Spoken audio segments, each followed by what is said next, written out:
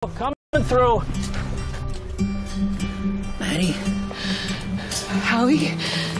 Maddie's return to the show will not disappoint. In this first episode when Maddie's back, you will get the answers that you want. Why she left, why she stayed away, where she's been, what she's been up to. Since having her, I didn't know what was wrong with me, so I guess now there's an answer.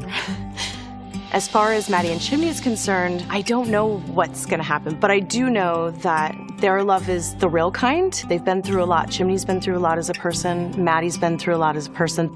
I know why you left, Maddie. Still not sure why you stayed away. I ultimately think that they will find their way, but it just may take some time.